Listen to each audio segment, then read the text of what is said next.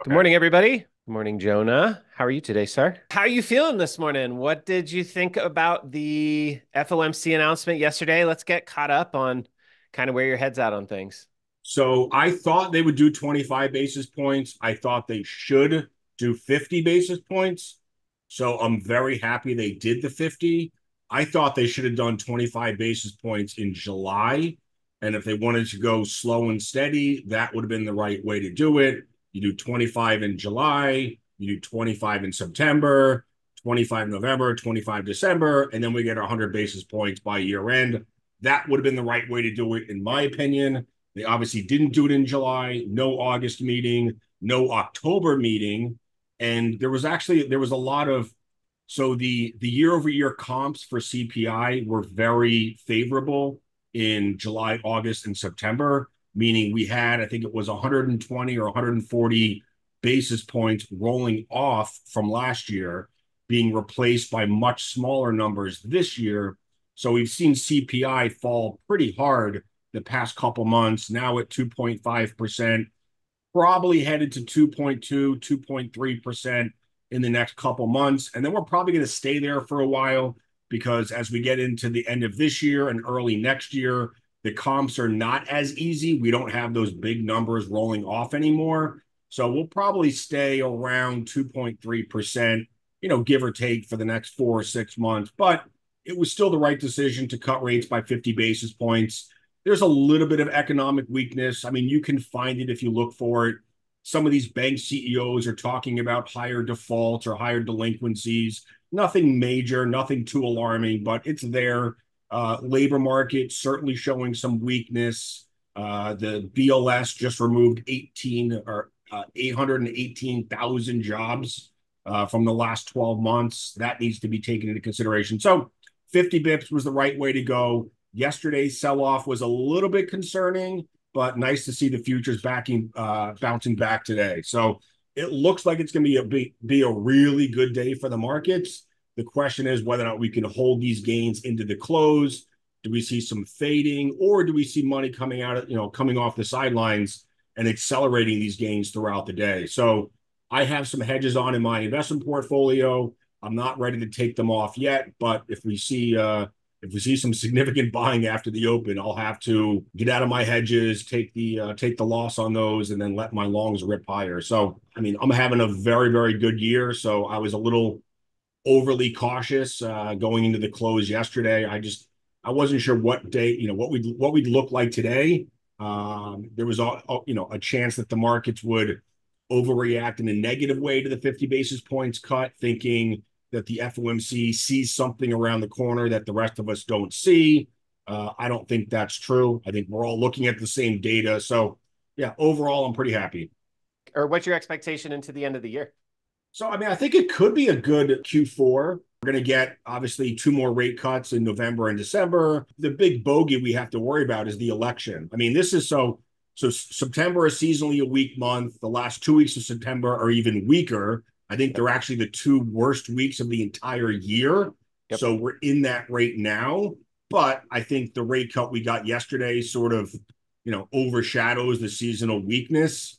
But we still have an election in less than 7 weeks. And, we're going to see Trump and Harris taking all sorts of shots at each other over the next 7 weeks and making all kinds of promises regarding taxes and tariffs. So I think, but with that said, I think we can rally into year end, assuming we don't get any big macro surprises, wars. There's still some pretty shady geopolitical stuff going on out there. So, I mean, my net exposure, my investment portfolio is only 50%. I'm up 250% year to date in that portfolio. So, I've already made my money. I'm not looking to put it at risk. If we rip higher, I'll certainly try to grab some of those gains. But, for the most part, I'm just trying to hold on to what I have. But with that said, I don't think valuations looked very compelling right here. I was adding to my longs very aggressively back in early August on that pullback. Remember that massacre Monday? That was ugly. Markets got hammered. I was in there buying aggressively. I've actually been trimming my positions pretty aggressively the past week. So I've trimmed about 30% of my portfolio, 30% of my longs. So I don't think value, a lot of stocks are trading at some pretty nosebleed valuations. I mean, I have some shorts on right now. I'm shorting Palantir. I know there's a lot Oh, of people out there that love Palantir. I'm yeah. sorry, the stock is not worth 90 times earnings. I mean, if you look at the estimates going forward, analysts are looking for like 25% EPS growth over the next 4 or 5 years. I think Palantir would have to do at least double that in order to justify the current valuation, which I just think is very unlikely. So I don't know how long I'm gonna stay in that Palantir short. It's pretty new. I put it on last week. And if the markets rip higher and Palantir goes higher, my longs are all going higher too. So it's not like it's only 1% short. So it's not like it's gonna be too painful. My other Yeah. shorts are Kava, another favorite of FinTwit. Stock's done very well this year. That's a new short. That stock's trading at like $47 million per location, which is ridiculous. There's probably like 20 restaurants in the whole country that are worth $47 million each, but somehow every Kava location is worth $47 million. Makes no sense. Another short is Wingstop, which is actually even more expensive than Kava.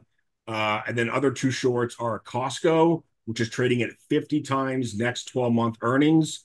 Once again, they're growing earnings at like 15%. The stock's probably overvalued by 2x. I mean, I don't expect it to drop 50%, but I don't think there's much more multiple expansion in stocks like Costco and Intuitive Surgical. Great company. I love the company. It's not worth 70 times earnings. So, like, that's what I'm doing right now. I'm trying to keep most of my longs and then just adding some shorts in stocks that I think are really, really expensive.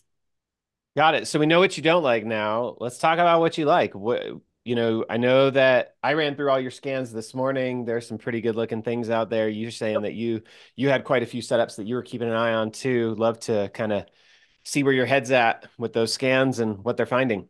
Yes, I mean, I'm like I said, I'm fully invested in my investment portfolio. So as of this morning or coming into today, I had about 140% longs and about 98% hedges and shorts. Actually, it's probably closer to 100% when you include the five single shorts that I have. So net exposure is pretty low, but my longs have done very, very well this year. My biggest positions: AppLovin, Transmedics, On Running, Aspen. So those are all big positions for me. And if you look at them on the charts, they all look phenomenal. So Aspen, if you're looking to get into a stock like Aspen, I was buying this last summer in the sixes and sevens. It's had this little recent pullback, but as it starts to push through this VWAP here, I think you can put on a trade with a stop loss below that VWAP if it doesn't hold. Transmedics is in a similar position. I look at VWAPs that have provided multiple days of resistance. So if you look at Transmedics, this VWAP going back to this high, which was the Q2 earnings gap up. So there is some relevance to it. 2 of the last 3 days. So yesterday it finally broke through, but so Monday and Tuesday, that VWAP provided resistance both days. So yesterday's push through, I think, was meaningful. So if you're not in Transmedics, I think you can get into Transmedics now above this VWAP with a stop loss below it. So I would not chase App at this point.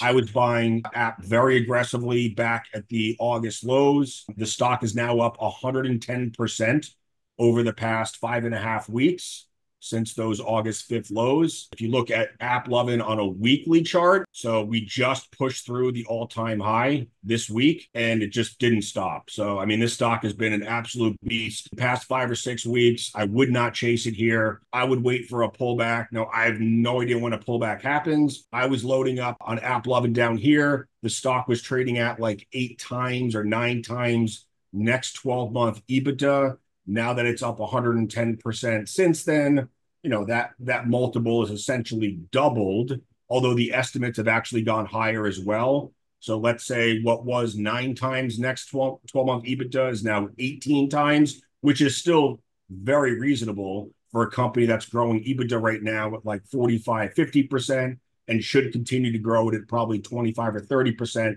for the next few years. So it's definitely not expensive. It's just not as cheap as it was a month ago. But I don't know if I would chase it. I think there's other stocks that we're going to look at that are setting up better, just starting to break out. They've been consolidating.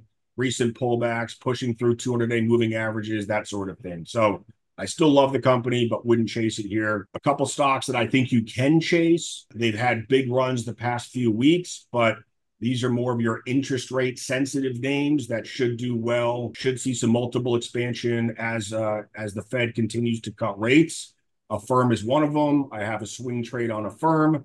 That looks great. I don't know. I would chase it this morning, up 5.5% pre-market. Maybe if you get any sort of a pullback towards 45. Another stock that I'm in right now that looks great is Zillow.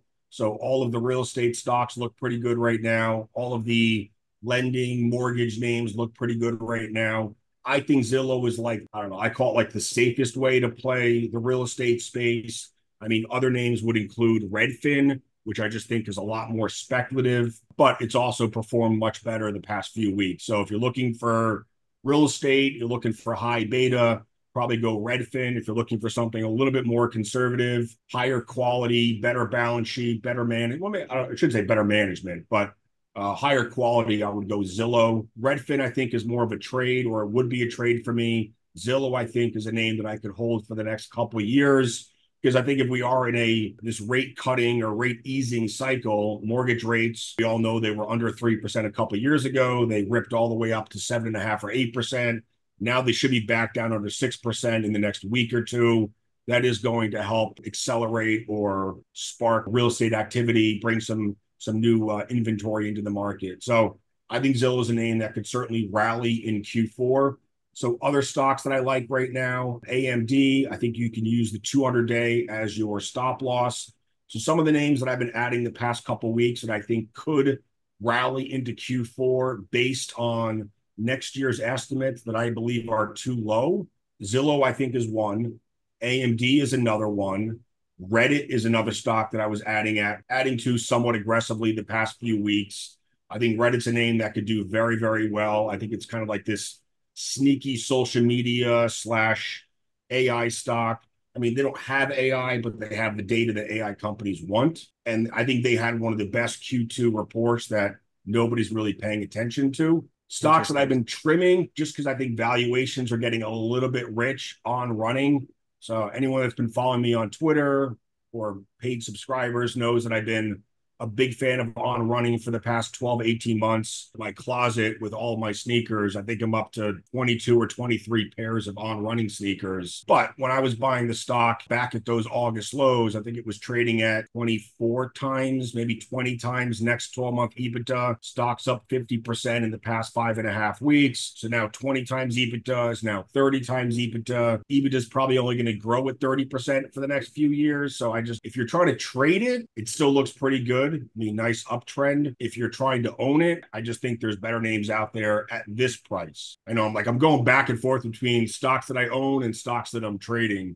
I don't know how deep to go on, because I mean, all of my paid subscribers know exactly what I own. So they can see my spreadsheet. They know what my core holdings are. They know what my swing trades are. The problem is there's a lot of probably free subscribers on here too that have no idea what I own or what I call a core holding versus a swing trade. For me, core holdings in my investment portfolio, which is still the majority of my assets, activity, etc. So I mean, that is really where I'm focused. And then I do swing trades to sort of complement my core holdings. But core holdings are stocks with phenomenal fundamentals, very compelling valuations that I plan to hold for 2 or 3 years. So Celsius was a core holding for 4 years, and then I finally sold it back in March because the valuation just got way too expensive for me, and I saw revenues decelerating, growth slowing down, and I knew that multiple would get cut. I didn't think Celsius would drop 70%. It did. I'm glad that I got out when I did.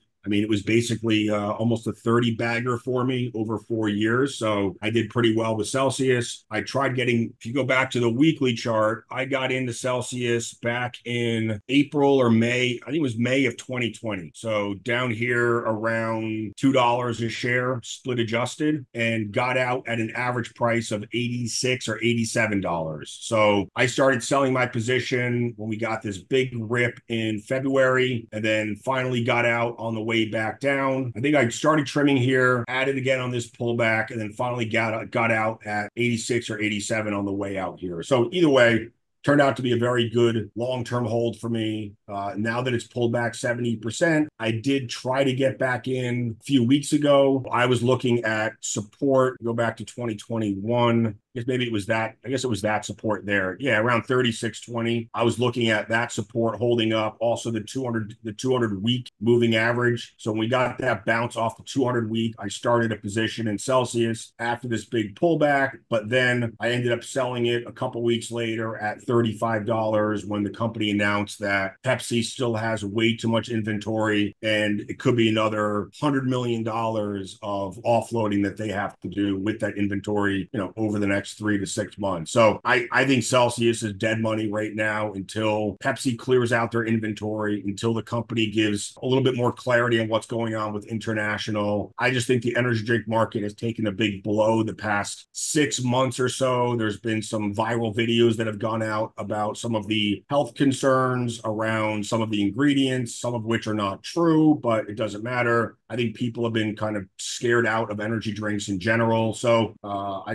think energy drinks, Red Bull's not publicly traded, but I think Monster and Celsius are probably dead money for a little while. So, you could probably trade it here, maybe if it pushes back through those November 2021 highs, or if it pushes through the 20-day moving average here, but I'm not planning to get back into Celsius anytime soon. I just know a lot of people are probably asking about the stock because I used to follow it pretty closely. But back to my core holdings, this is what I try to do, try to find stocks that I can own for 2 or 3 years as fundamentals are strong and improving, possibly accelerating, multiple catalysts on the horizon that are not being priced in by the markets or the analysts, where if those catalysts play out as I expect, you would see a big increase in estimates, big multiple expansion. And that's how I've done very, very well over the past few years with Celsius, SMCI. So I was a big SMCI guy coming into this year. I had a 13 or 14% position coming into January. That stock rallied 300 or 400% early in the year, sold off 95% of my shares.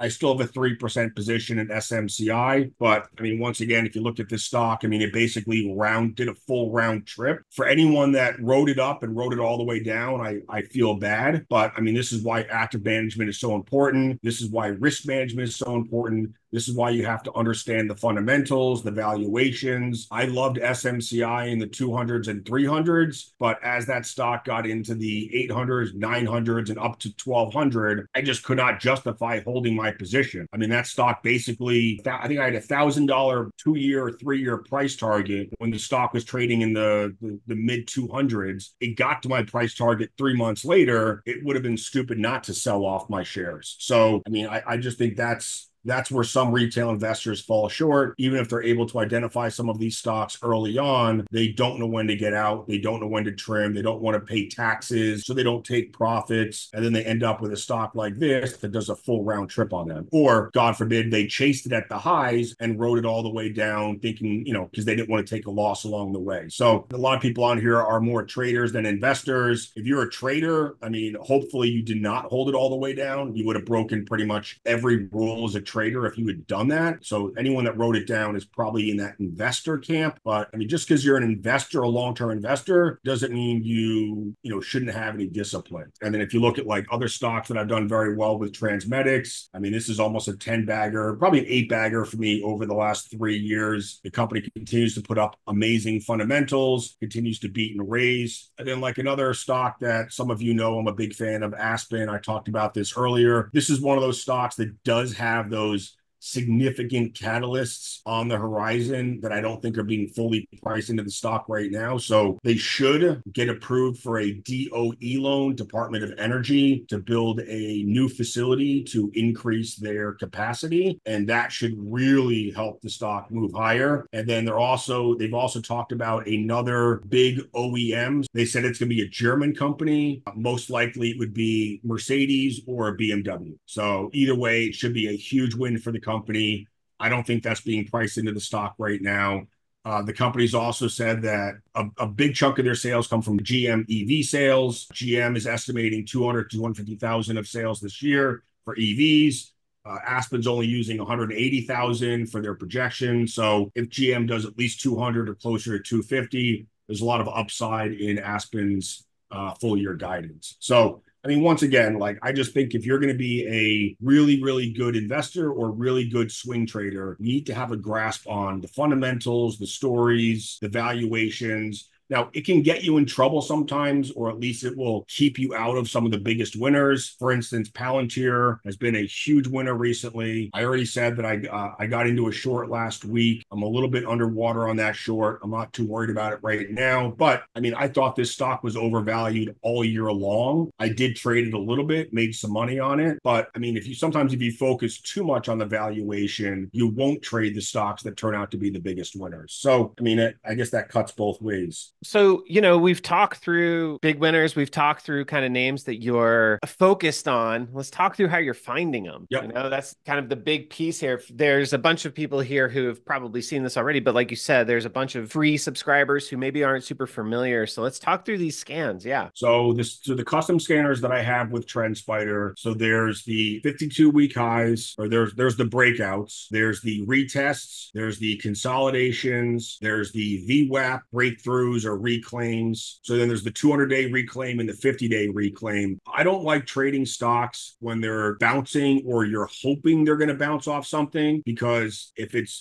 you're hoping it's going to bounce, it's on the way down. That means there's still more sellers than buyers. And to hope that flips from more buyers to sellers at a specific point, I don't like the risk reward of that. So I prefer to buy stocks on the way up as they reclaim the 200, as they reclaim the 50, because that does show there's more buyers than sellers at that point. So now, I mean, that doesn't mean, like, for instance, here, Palantir pretty much bounced off the 200-day. It doesn't mean that it can't bounce. It just, I don't like the risk reward of those trades, hoping that it bounces. And a lot of times, there was probably a good chance that if you were buying Palantir, trying to trade it here, hoping that it bounced, you probably would have had your stop somewhere around there. So you probably would have gotten stopped out anyways. And I mean, the algorithms, the algos, and the high frequency traders know that they're typically they're going to try to blow as many people out of their positions and hit as many stops as they can on the way down. So once again, I don't like that strategy. So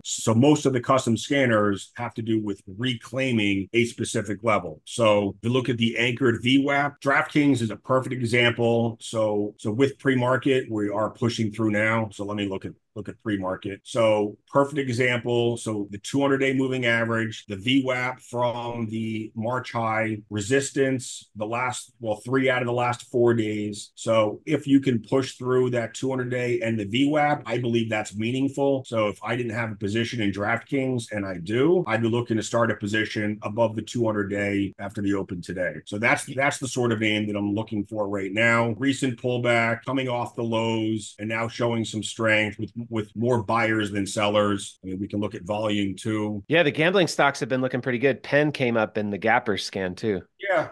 And I think it's, we're into the NFL season, big for these companies. DraftKings is still the leader in NFL betting. Apparently, week 1 was bad for the books. Week 2 was good for the books, based on how many upsets and underdogs are winning, that sort of thing. But I mean, overall, I think it should be a pretty strong season for the online sports books like DraftKings. The 3 are going to be DraftKings, Flutter, which looks really good on the charts right now, and Penn. So Penn is partnered up with ESPN, so they're powering ESPN Bet, but ESPN Bet is still like a distant third behind Flutter, which owns FanDuel, and then DraftKings. So if I was going to play it, I think all 3 charts look pretty good right now. Penn right here. So I would say if Penn pushes through 2035, I'm definitely interested, but I still think DraftKings is the one that I would probably go with right now. FTV. So here's another one. So you do have these VWAPs from the highs earlier this year, but I would look to start a position on the push through the 200-day. Look at the Russell 2000. Now I'm fully invested in my trading portfolio as well. So I'm not looking to do too much today, especially because a lot of these stocks are going to gap up. I don't love chasing gap ups, but in my trading portfolio, just to kind of give you a rough idea of what I own. So this is my current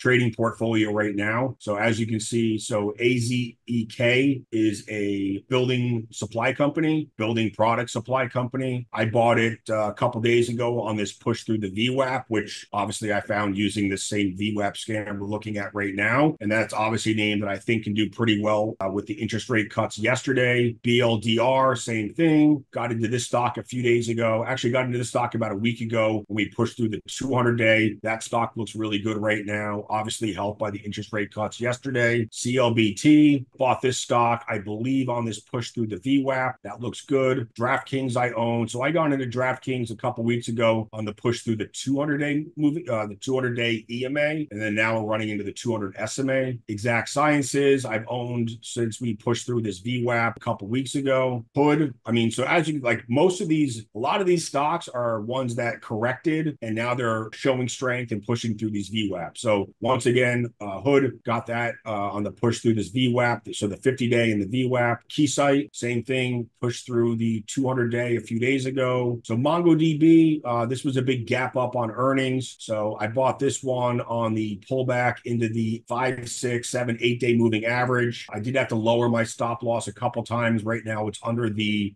20-day. Oscar, I got into this one on, yeah, so it pushed through the VWAP, but I didn't get into that one until we pushed through these highs here. So I got into Oscar at 1860. Yeah, so I got into Oscar on 9/11. Yeah, so 9/11. So got in 1860. As soon as we pushed through those highs there, that's obviously worked out really well. Now I would put it into like, now it's probably going to show up on the breakout screener, break out through these 52-week highs. So I wouldn't buy it here, but I would buy it if it did clear, call it 23.31. Payoneer, so got into this one once again on that push through the VWAP. Looks pretty good right now. Looks like it wants to break out through the 52-week high. I think you can buy it above 757, with a stop loss probably just below that. So if it can't hold 757, get out with a small loss. PRCT, bought this one on 9/9. So I think I kind of broke my rule. I bought this one on the push through the VWAP and then lowered my stop loss. So I probably should have gotten stopped out, to be honest. I didn't because I really liked the name. And I believe I ended up kind of looking at that 74.92 level. So as long as we held that, which we did, I was going to stay in the name. And then that worked out pretty well. Reddit. So Reddit's a big position, or a position in both of my portfolios. I bought this one 9/12 at 61.40. Yeah, so once again, kind of broke my rule here. Bought it on the push through the VWAP. Didn't get out here like I probably should have because I was looking at this VWAP here. So these VWAPs from the August 7th lows held up multiple times. So I figured as long as we stayed above those VWAPs, I would stay in the name. And that obviously worked out well. Roku got in on this 9/12, 72.55. 570, yeah. So I got in on the push to that VWAP. So that's the VWAP going back to the November 23 highs. Sentinel One got in 917. Yeah, got in on the push through the 200-day just a couple days ago. SE got in on that push through the VWAP. Shark Ninja, I've been in for almost about 3 or 4 weeks now. Got in on 829. So 29. So okay, so I have that big move on the 28th. I don't know what that was from. And then once it pushed back through the 5/6 EMA, I jumped in with position, and then I've ridden that up. Uber got in on the push through the VWAPs from the highs earlier this year. And then Zillow Group got in 916 at 59.45. Okay, so I've owned Zillow for, I don't know, a month or so in my investment portfolio. I just got in a few days ago on my trading portfolio when we pushed through the highs from February. So that's my trading portfolio. And as you can tell, I mean, a lot of these stocks I found through the VWAP scanner. So I really like buying the stocks as they push through the VWAP from the 52-week high, because I can use that, for my risk management. Are there any names that are setting up right now that you've got a close eye on that you haven't gotten into yet, but you're watching them? So Coors, CORZ was one, pushing through these highs from July. I'd love to get a retest, a little bit of maybe a bounce off 1237 or 1224. And then I would start a position probably with a stop loss somewhere down there. So that's one. HIMS, which I do have a position in my investment portfolio, but now that we've cleared the 50-day and we're starting to push through these highs from March, I like HIMS above 1718. On the gap up scan, I know people have been talking quite a bit about solar names, EMPH. Yeah. So solar. So I mean, there's two things that could help solar. One, lower rates because a lot of, especially residential, because a lot of solar customers are financing their purchase, their panels. So lower financing rates will definitely help the industry. And then two is if Harris wins. So the thought is that a Trump win would be bad for solar and a Harris win would be good for solar. But, who knows? I mean, I think that's what the market believes. I'm not, I'm going to keep my opinion out of it. But ESRT, so this is one. So if we can get through 11.15, I'm definitely interested in that one. I mean, in general, like a lot of the REIT names should look pretty good today. So sometimes instead of trading any individual REITs, I'll just trade DRN, which is the leveraged REIT ETF. And as you can tell, I mean, this one looks pretty good. I would expect it to continue to look good if the Fed continues to cut rates. So, I mean, as you go scanners, like a lot of the regional bank stocks look pretty good. A lot of the REITs look pretty good, but I would prefer to trade DRN and FAS. So FAS, yeah, I mean, something like that. If it can push through 134.19, I'm probably interested. I mean, others, so Rocket Mortgage, I'm definitely interested. I don't know exactly where I would get in. Definitely, I would say definitely above 21.30, maybe even. So it's up 3.5 this morning. I mean, this is one that I would probably consider chasing after the open, just because I think there's a lot more juice left in it. I mean, Redfin's another one. I already have Zillow, but I mean, this chart looks pretty compelling as well. I'm just waiting to see what these stocks look like after the open. Are they going to accelerate to the upside, or are we going to see some pullbacks? On the anchored VWAP scan, there were a handful of good looks. Tap Cores was one. Tap and Target was another. I've tried trading Target. I'm just not in it right now. So Target had a big gap up. You can't see it here. So big gap up on earnings. And then it really gave back. I mean, pretty much gave back all of it, actually. Now that it's back above the 200-day, I think it looks pretty interesting. TJX was another one that gapped up on earnings. I mean, that looks somewhat interesting here if it could hold the 20-day. So I would consider a position there. Although I would probably, so rather than buy it showing weakness, I'd rather buy it above the VWAP. So if TJX can push through this VWAP, that's where I'd probably be interested. Let's see Target. Yeah, there you go. I mean, perfect rejection yesterday at the VWAP from the gap up candle. I probably wouldn't. I guess you could buy it here. You could buy it here with a stop loss, maybe 149.86. I'd probably rather buy it above that VWAP. The VWAP that it's gaining right now is the March high. Yeah. So, so sometimes, these charts can look a little bit different whether or not you're looking at, extended hours or not. So, taking off extended hours, that's a pretty clean rejection yesterday at that VWAP. So, for sure. Tap was another. Yeah. So it's just above that. I don't think this one would interest me only because you still have the 200 EMA here, 200 SMA here. I just think that's too much resistance. So I would rather trade this one above that VWAP rather than down here. ASO looks different, although I think you missed this one. So that would have been a nice name to buy on that push through the 200. Yeah, I wouldn't buy that now. OI I've been watching, but that's sort of the same story as TAP, trying to push through this VWAP here, but then you still have the 200-day moving averages to deal with just above. So I'd rather wait until we cleared those pre-breakout. Ulta was another. Yeah, so that gapped up on the Berkshire Hathaway purchase. I don't think it did much since. CNO,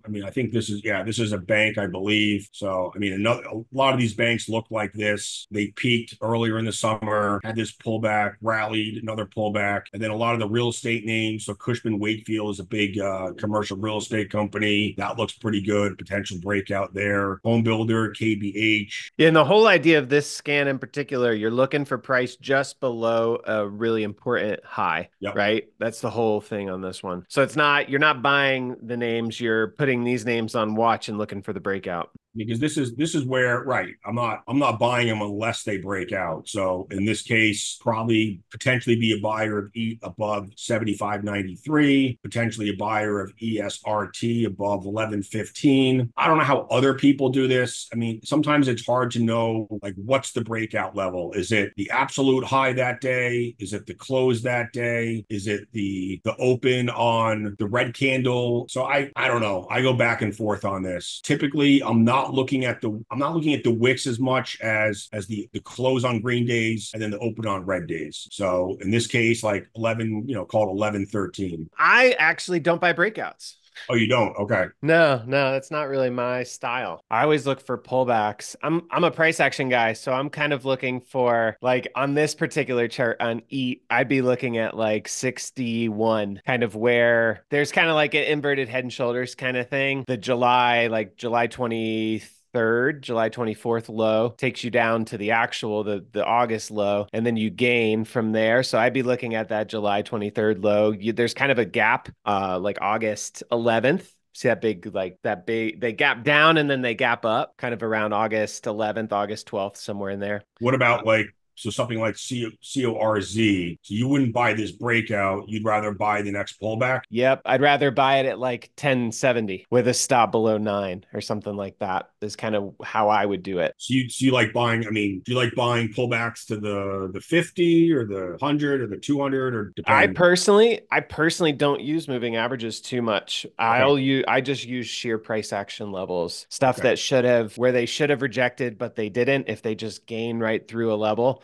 then I'm always looking for that level to come back in and act as support at some point. I really want to see like powerful moves through levels and then taking the trade when price comes back to that spot. Any level that should have acted as support or resistance, any powerful move through that, I'm always trying to buy the retest It's fine. either if it's higher or lower. So in like my investment portfolio, my core holdings, I mean, I only add on pullbacks. Like I don't ever add to positions, near 52-week highs or breaking out. Like that's what I'm trimming the positions. I've already done the adding on the pullback and now I'm trimming on the rallies. I mean, not Right.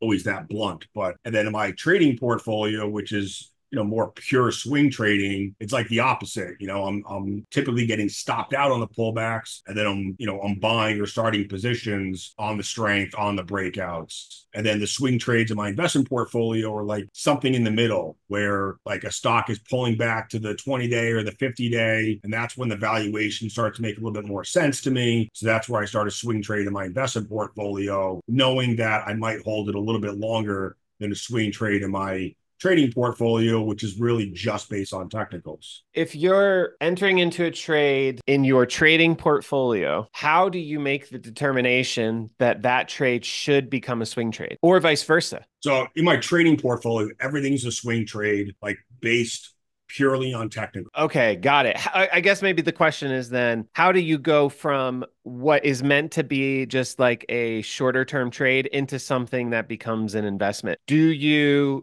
ever have that happen where you get into something thinking, I'm going to be in this for a couple of days or whatever, and then you realize after those couple of days that you need to stay in it quite a bit longer? And how do you make that So in determination? my investment portfolio, like I've kind of been dissecting it this year and like breaking it down into groups. Core holdings are my highest conviction names, the ones I'll probably hold the longest, the best fundamentals, the most upside, right?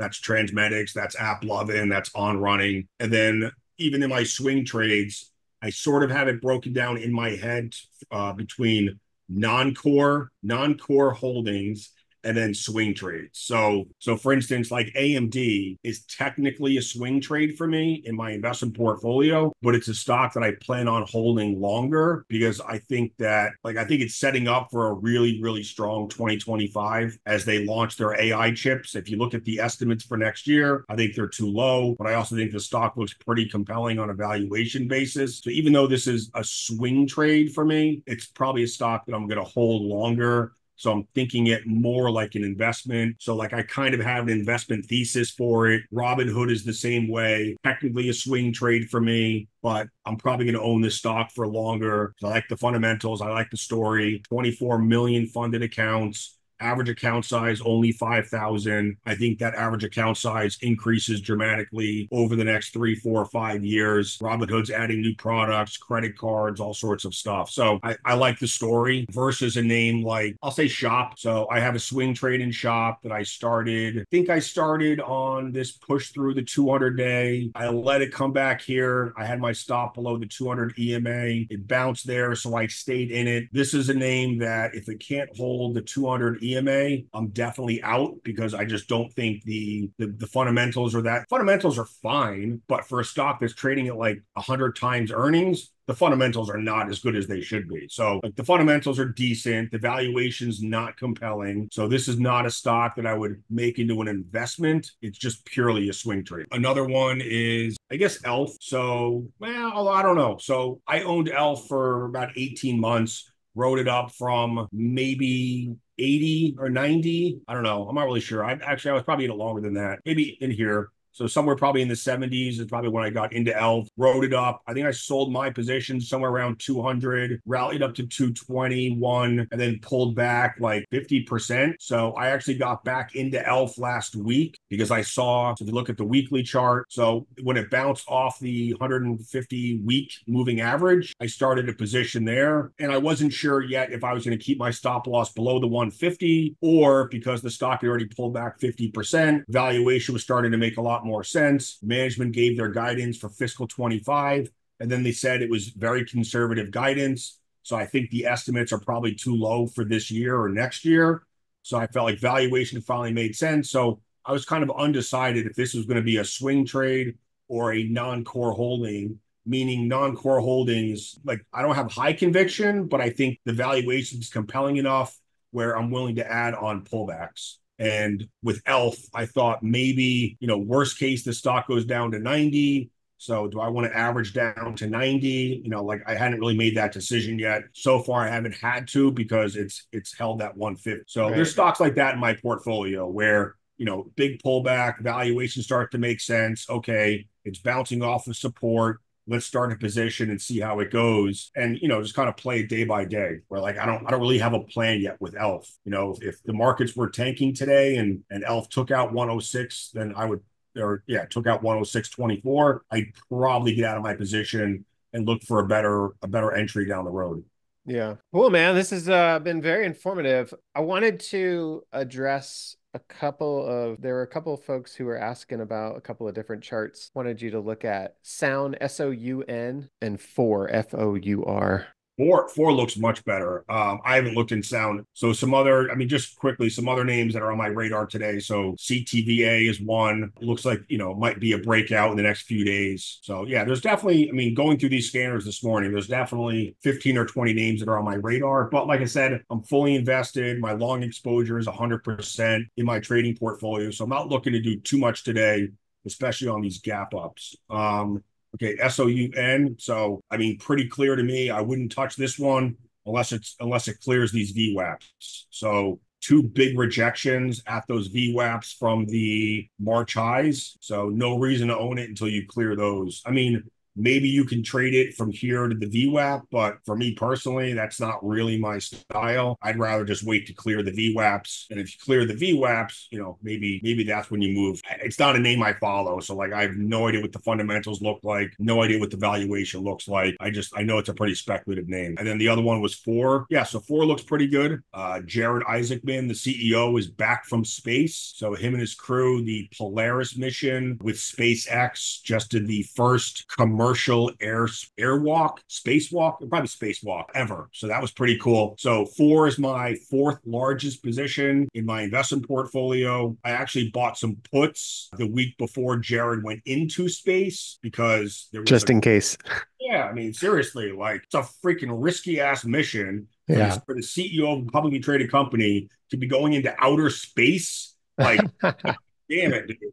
My fourth biggest position, like, God forbid. I can say it now because obviously they're back on Earth safely. So, now we can say the bad stuff. But, like, God forbid, that freaking capsule blows up. What does the stock do? Tank 20% the next day? Right. So, like, I needed to protect my position. So I was like 1/3 hedged with some puts, and now the stock has ripped the past couple of weeks. So those puts have gone to complete shit. So, I lost, I don't know, 0.5% on them, overall 0.5% of my portfolio. So not that big of a deal, like meaning like half of 1% of performance. So I'm up 250% year to date. Now you can trim off 0.5% for the four puts. Not that big of a deal. But in terms of the chart, so it looks good here. At this point, I'm not sure I would start a position until we cleared either 87.01 or 88.12. So those are like the two levels that I would look for to like call this a breakout. So, I mean, if you own it now, I think you definitely hold it. If you're looking to start a new position, I'd probably wait until it cleared 88.12 to do so. Just my opinion. Right. And you want to take a few more? Yeah. Next one's TEM, TEM. So I think that's a recent IPO. Yeah, it is. Mm. So I don't know anything about the company. Yeah, not much on it. Obviously, you can see AI in the name. Yep. I feel like there's going to be a lot of those here. Yeah. I mean, I think SON is supposed to be an AI name as well. So I mean, for this one, I just think it's pretty clear, like no reason to own it below these VWAPs. So I would say once you clear 58.67, somewhere in there, then I think it's then I think I would probably get in it myself. Because recent IPOs, you're typically dealing with a smaller float. So these names can rip pretty hard. You just have to know when the IPO lockup is. So looks like the IPO was on June 14th. So 6 months from June. So there's probably IPO lockup at the end of this year. So you probably have another 2 or 3 months for this name to move around without concerns of the IPO lockup. So yeah, I would be interested above 58.38, somewhere in there. ERJ. Yeah, so I've traded this one a few times. Aerospace name. Chart looks pretty good. I'm obviously not in it right now. It hasn't really popped up on my screens recently. Yeah, I mean, there's a lot of stocks like this that are in this clear uptrend. They occasionally pull back to the 10-day, the 15-day, the 20-day, and then they bounce. Like, that's kind of how I play these names instead. Like, there really hasn't been a meaningful pullback, and then you're reclaiming the 200 VWAP or an extended consolidation before a breakout. So I wouldn't personally get into ERJ here. I would either wait for that pullback to the 15 or 20 day, or I would wait for an extended consolidation here and then get in on the breakout. If that makes sense. Mm-hmm. For sure. So this is kind of like Zeta sort of did this. Like it's been just this clear uptrend, phenomenal stock this year, no meaningful pullbacks. So like when you get a pullback to the 50, you need to jump on it because you may not get another pullback to the 50 for quite a long time. So for 5 months. Yeah, these stocks are hard to get into. They really are. Yeah. Like when that window opens, you got to jump fast because otherwise, you're chasing it higher for a long time. I own Zeta in my investment portfolio. I was in it in my trading portfolio. I took some profits, and now I have no idea when to get back in. Like it doesn't look like I'm going to get a chance today either. RKLB. Oh, Rocket Lab. Looks all right. I would probably, depends. You could sit up. It's only up 2% pre-market, which is actually surprising. Like this is a more speculative beta stock. I would have figured this would be up 5 or 6% pre-market. I don't love the setup here personally, but because you got rejected at 750 a couple days ago, so I would probably wait. So I would either buy this one on a bigger pullback, or I would buy this one on the breakthrough 750. That's just me personally. Right now, it's kind of in no man's land. So it depends how tight you want to keep your stops. If you want to buy it at 726 and keep your stop 691, risk 5%, that's probably not bad. Everyone's trading style is different. So I try to keep in my trading portfolio, I typically try to keep my stops below 3%. It's pretty tight. And so I wouldn't get in here because if it bounced off the 10 a couple days ago, putting the stop under the 10 now is just too big of a risk for me to, 5%. I don't like that. I would need a bigger pullback. I would need a pullback closer to the 10 or show some strength and push through 750. A couple more names. The next one was Micron. Yeah, so I was actually talking about Micron this morning. So I got into Micron last week. So this was a stock that I didn't really, I've owned it on and off the last year. Mostly it's just a couple swing trades here and there. But the stock has actually pulled back 45% from those highs just a couple months ago. I think it was June. And if you go back to the 2022 lows, so go back to the 2022 lows, and that's the VWAP that we bounced off of about a month month and a half ago, and then we bounced off again last week. So I started a position in Micron last week on that bounce, that retest of the VWAP. So I'm in the stock right now. My stop loss would be below that VWAP. The company reports earnings next week, so keep that in mind. There could be some volatility around those earnings, but stocks pulled back 45%. It's now trading at 12 times the next 12-month earnings. They just finished their fiscal 2024. So they start their fiscal 2025 in September. So when we get their next earnings report next week, we'll get their full 2025 guidance. And analysts are looking for like 50% EPS growth this year. That's not going to be sustainable, but the stock does look pretty freaking cheap right now if they can hit these numbers in 2025. So analysts looking for 50% revenue growth and 600% EPS growth. So $9 in EPS in 2025, $12 in EPS in 2026. Now see, there's only two analysts though that are putting out numbers for 2027. So I wouldn't put too much stock in those numbers. I mean, the stock's trading at 12 times right now, 12 times earnings. Maybe that multiple expands to 18 times with rates coming down. I think Micron's always be considered a cyclical stock because of DRAM pricing, but because now they're a big player in HBM, I think the stock shouldn't be priced as a cyclical stock as much as it has been historically. So I think this is a stock that could see some multiple expansion. I think it's overcorrected, and therefore I think you can own it here. But if it can't hold those VWAPs, then it's get out. So it's like I like it, but I like it above 83. I don't like it below 83. Let's put it that way. Yeah, right. Let's do one more. Yep. NU. Oh, yeah. So this is one of my biggest positions, Nubank. So I was buying this stock at the beginning of last year in the fours.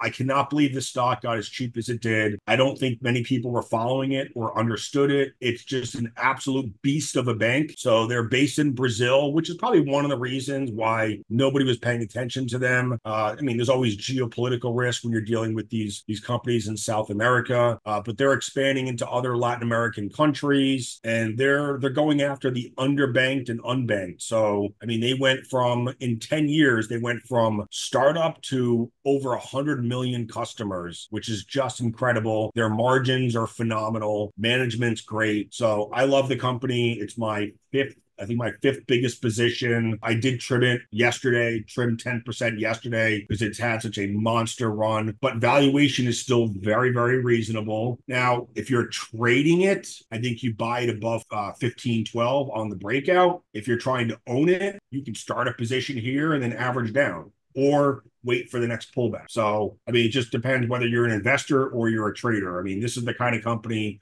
I think you can own for the next 2, 3, 4 years. So whether you buy it at 15 or 16 or 14, if you're a long-term investor, it really doesn't matter. But if you're an investor, don't buy a stock unless you're willing to average down. That's how I look at it. If you're a trader, I don't love. Yeah, I mean, this is you could buy it. Yeah, buy it above 15, stop loss. I mean, this one doesn't typically pull back much. This little pullback back in early August was weird. That did scare me a little bit because this one typically respects the 50-day pretty well. And then we got this just massive drop off. I was adding, of course. And then so that's why I've trimmed the position up here. It's rallied 40, 50% off those lows. Wow, Jesus Christ. So that stock's up 70% since the August 5th lows. Holy shit. I didn't realize. Wow. So this is why I was adding to all my positions aggressively in early August, and now many of them are up 50% or more since those August 5th lows. And that's why it's like I was just buying the stock in the 9s a month and a half ago. Now it's in the 15s. I can't get too excited about Nubank at 15 when it was just at $9 back in August. I mean, same thing with AppLovin. Like, as much as I like the company, I was loading up on the stock in the 60s. Now it's in the 120s. I like it. I don't love it at 120. I loved it at 60. So that's my dilemma right now. I mean, I think we can rally in Q4. I think the 50 bips rate cut is good. The economy's in good enough shape. Labor market's hanging in there. So I think the macro backdrop is great for stocks. I just don't love the valuations. I'm having a very hard time finding anything that I want to buy right now that I think is even remotely undervalued. So that's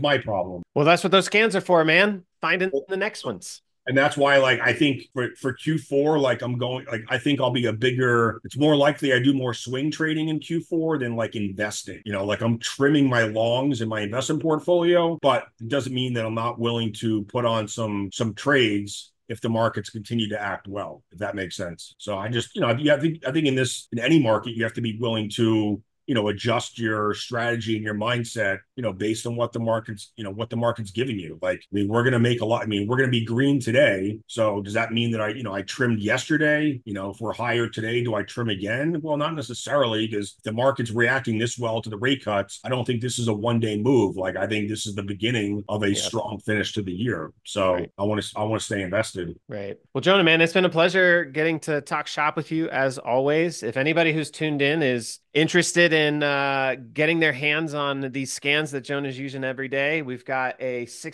up to 65% discount available. And if you sign up using Jonah's custom link, you get access to all of these scans. Just reach out to our support team at TrendSpider here, and we'll hook you up with everything that you need. Jonah, any last words before we sign off? And I must say, like, what I do love about, I mean, there's a lot of things I like about TrendSpider, but you guys make it very, very easy because I have my Excel spreadsheet. So when I go through my scans in this morning, like I have my column set up. So I'm looking for my, my breakout scanner, my consolidation scanner, my retest scanner, my VWAP scanner, my 50-day scanner. As I find the stocks that I'm interested in, I put them on my Excel spreadsheet, and then I can copy and paste out of the Excel spreadsheet into the watch list on TrendSpider, which it's probably something very small, but it saves you a lot of time every day. You don't have to keep retyping the tickers over and over from one place to the next. And then what's nice is like, like my watch lists for each day. And then at the end of each day, I can copy that watch list so I'll have my watch list for August. And that way, like at any point,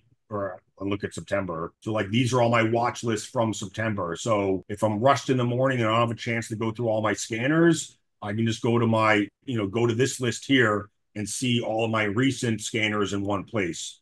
Right. So, just a quick way to access, the stocks that have looked good in the past couple of weeks, which most likely still look good. Jesus Christ, there's a lot of green this morning. So many. I was just thinking that. So, I mean, like, so if you're fully invested, these are great days. If you're looking to get in, like looking to put money to work, these are not the best days. Like if you're sitting on a lot of cash, you're probably waking up this morning going, oh shit, like, do I chase now? Like, what do I do? So like, if I was looking to put cash to work, DigitalOcean, I don't think I would be chasing it here, but like HIMS, I would. So HIMS, like if HIMS can break 17, 18, I would chase it there. So like, this is why I think trying to identify the right setups at the right kind of risk management levels are super important rather than just chasing what's up the most. For sure. Yeah. So, I mean, I'm definitely looking to get into some more solar. So Enphase is one of the names I would look at. I would say if it can break 125.30, I'm probably interested. Yeah. That one's a VWAP scanner name today. I'd say Fluence above 22.82. So the only three solar names I would touch are these three: Enphase,